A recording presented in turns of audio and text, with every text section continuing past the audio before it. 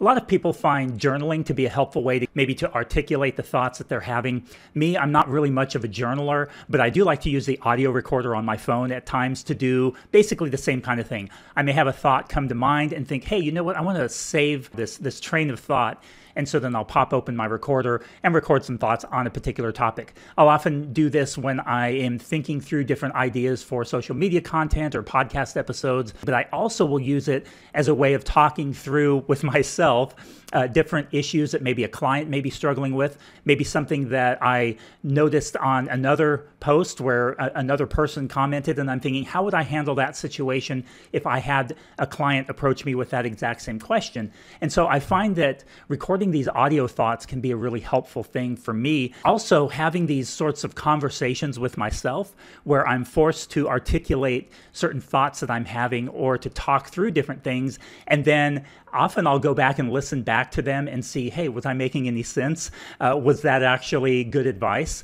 Because sometimes in the moment, it's very easy to think, hey, this is great advice. But then later on to go back and after having some time to reflect on it, we think, maybe that isn't the best advice or the best way to handle that situation. Now, anyway, this is an example of one of those things I thought I would share with you. This was something that I recorded back, I guess, in February, and I was just going through my audio notes today. And so I thought I would share this as an example of how this kind of works out for me personally. So one of the interesting things with health is that we often focus so much on the physical facet of health to the detriment of the other. And so there's this feeling that if we are optimizing our health, the physical facet of health, we're optimizing our physical activity and our nutrition in such a way as to maximize the health of our physical body. Right. What's interesting is that can work for a while. So you may look at a 25-year-old, let's say, who is doing that, who's going to some extremes to optimize these things in their lives.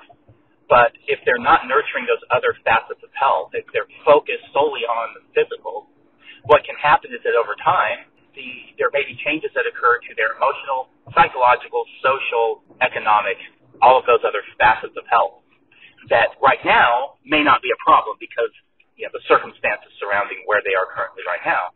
But down the road, those things may change in such a way that they start negatively impacting each other. So your psychological health might